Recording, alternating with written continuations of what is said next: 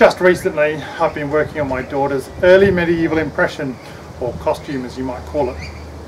Today we're going to make a Gokstad bag.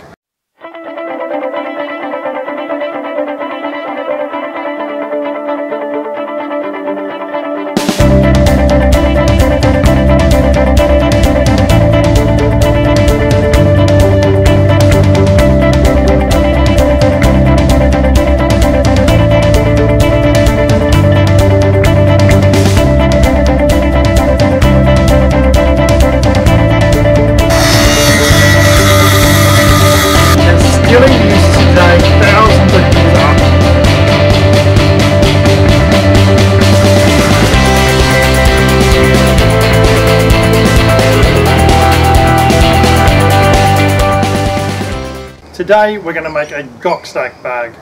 That is a bag that was found in a grave in a place called Gokstad. It's a really interesting bag. A lot of historians don't quite know how to interpret it, but it is really fascinating. Let's take a quick look. So what you're seeing is fairly thin leather with how we've interpreted as a relatively thick leather top. It's on a leather cordage and inside is wool. We'll go through all those pieces as we do the construction, the build. It's really fantastic. It's a great little coin purse, and for those people that are at medieval events or Renaissance fairs, this is a really useful way to be able to carry a lot of your stuff. So let's get going.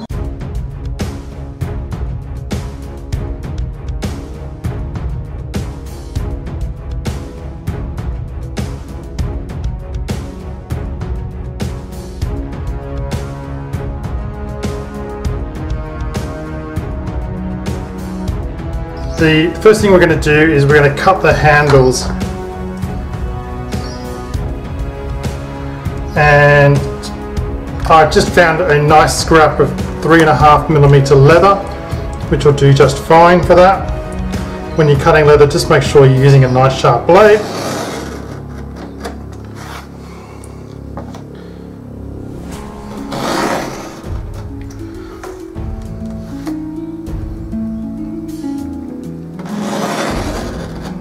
Alrighty guys, so we've got some nice scraps of 3.5mm leather. That's around about 10 ounce, I think, for my American and Canadian viewers.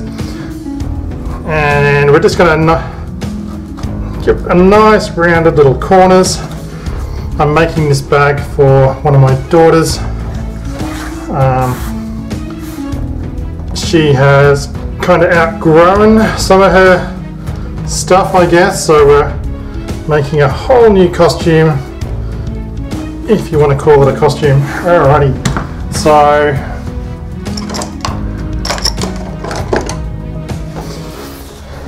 next step is to bevel the edges. I bevel the edges on all my projects.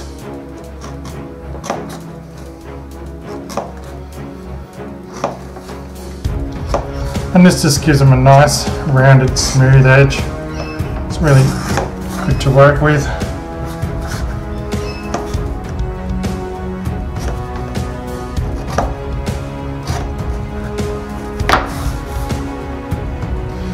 And I think it helps to give you that sort of extra kind of it's a demonstration of your commitment to your work and your passion and stuff. So there we go. Doesn't take more than a couple of seconds. It's difficult to know very much about this bag based purely on the grave find, and unfortunately we really don't have any more context than that.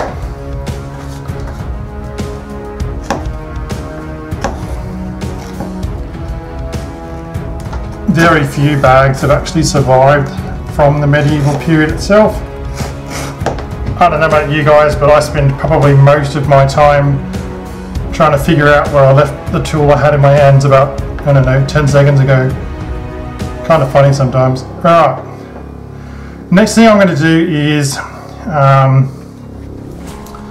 use a stitch groover, and this just gives you a nice even consistent edge from the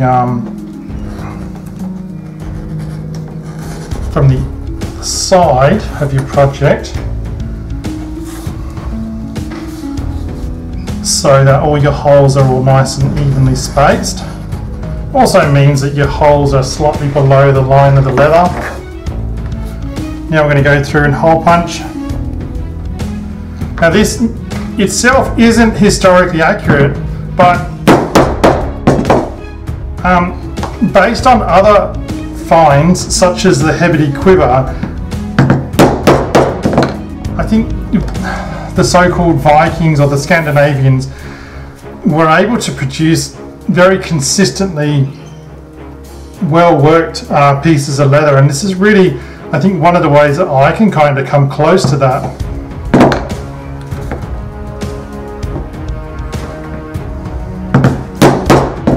So the next thing we're going to do is cut out the main body. So I've marked up this as best I can based on the grave find, and now it's really just a matter of cutting through and bringing out the detail. So always so important to use a nice clean sharp edge.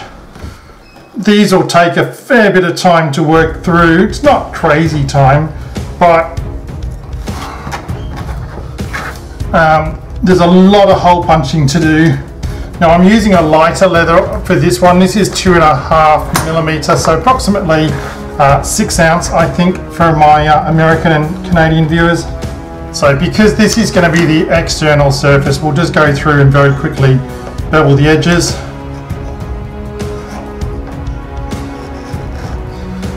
So with these, especially the detail on a piece like this, you just need to take a bit of time and just not rush anything, because otherwise you'll make a bit of a mess, unfortunately.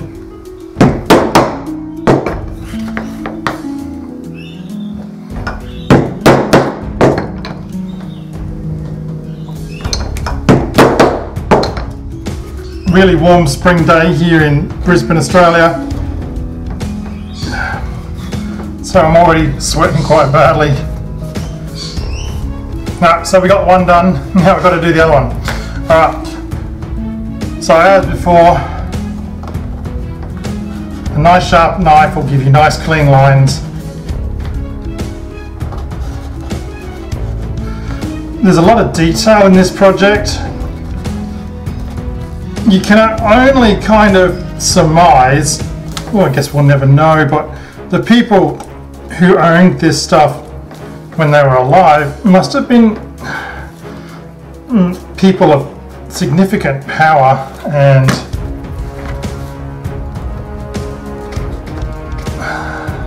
status and wealth.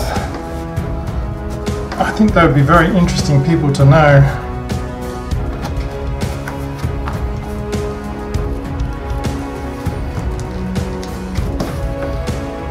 Alrighty, now I'm just going to edge bevel the perimeter of the pouch.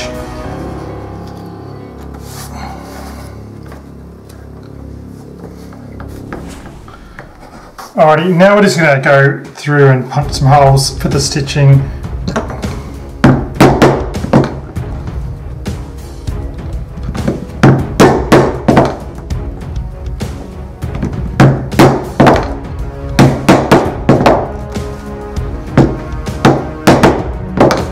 You guys might find it easy to use a bit of beeswax on the end of your leather stamps and punches and stuff. It just helps too.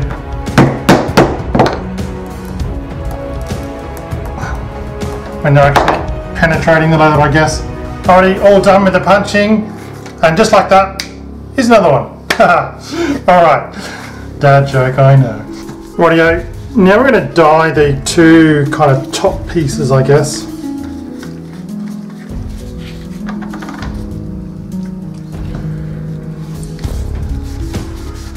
So I'm using a dark brown for this one. Obviously just make sure you get all the edges in. Because this is a bag, I'm going to do both sides of the leather.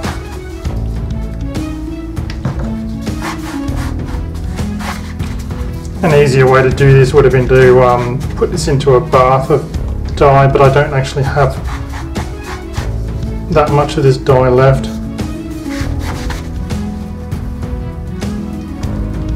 I'm not doing any tooling on this because there's no evidence of tooling on the original.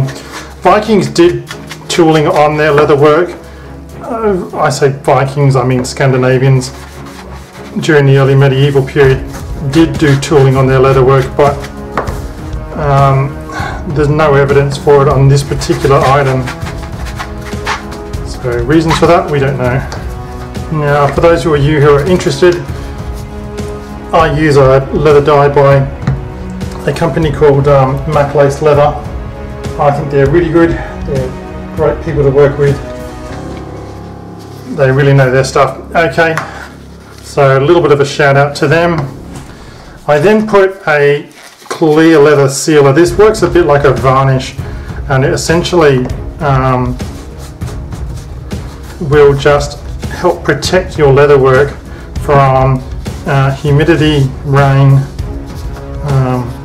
even stuff like UV light and so on, so that's always worth doing too. Now these two pieces I'm going to dye in a light brown colour, so just always make sure your lids are on properly.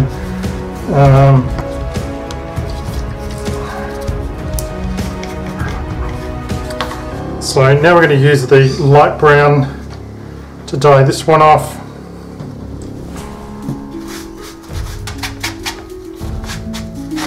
You may want to put in multiple coats of dye. Just depends on the effect you're going for. So I wanted a colour which was going to contrast the wool that I'm using on the inside. That's pretty much the effect that I'm looking for. Now what I'm going to do again is use the leather sealer. Generally speaking, medieval events are held in winter, certainly here in Queensland, Australia. So our winters tend to be very dry, not always, interestingly. So I'm not as worried about that, but I do travel around quite a bit and attend other events, and I get quite involved in the reenactment and community here in Australia. So it's always worth just putting that little bit of extra effort into your work to protect it. Alright, let's leave that for a few minutes to dry, and then we'll sort out the lining. Rightio, when I make a knot at the end of my string, I'm going to use waxed linen thread. I just roll it over my finger, roll it down slightly, and voila, there's a knot. Okay. Now we'll just do the little dots first. Nothing fancy at all going on here.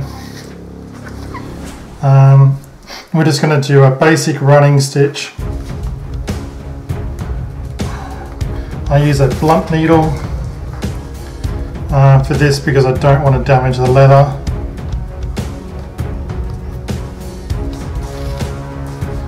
But when I find when I'm making these that it's useful to do these little dots first because it just helps hold everything in place. Now when I come to the end of that, I'm just going to flip it over and just do a quick little knot underneath just to hold the thread in place. And because this is a waxed linen thread, I can just singe it down. There you go, that'll stay in place now perfectly. Now the fabric that I'm using here is just a wool fabric. I've been doing a number of projects for one of my kids, so I just happened to have a little bit of spare. Actually, this is really a scrap project because, kind of funny, the leather is just out of my scrap pile, and the wool is as well. You could use linen as an alternative, but that's okay. Rightio, now we're just going to do this bit of detailing here. This is a really amazing design. I really like making this product. I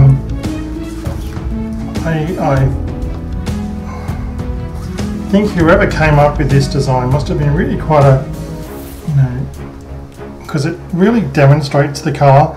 The original colour, I'm actually going to take a stab at this and say could have been red. Who knows? Of the fabric. We don't have any of the surviving fabric, which is a real shame, but there's a number of items that have been found in that area which did have some red dye or pigment or paint on, so that makes that a bit interesting. And basically you just got to work your way around, I guess side to side really, just with a continuous running stitch. This thread really doesn't cost that much money. It's like cents every meter or something, so I'm not concerned anyway about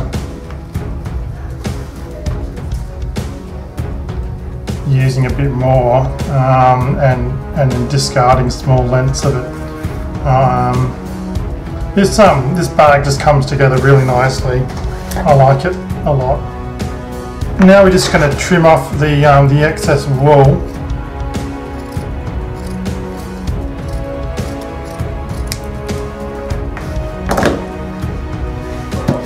That's done.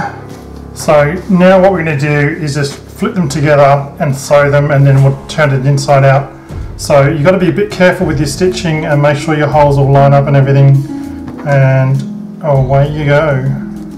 I like to sew the whole length in one direction and then the whole length in the other direction. But to start with, then I would normally just go straight over that, just once or twice, just to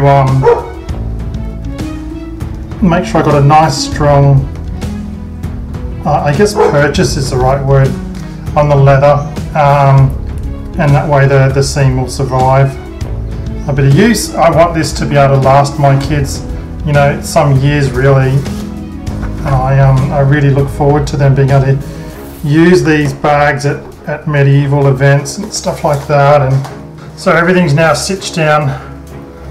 Now what we're going to do is just turn up the pouch. Okay, pouch is now turned out. Really looking amazing. Now we're just going to stitch the top on, and there we go guys, all finished, all done. Very happy with this. I think my kids are going to be very excited to see it.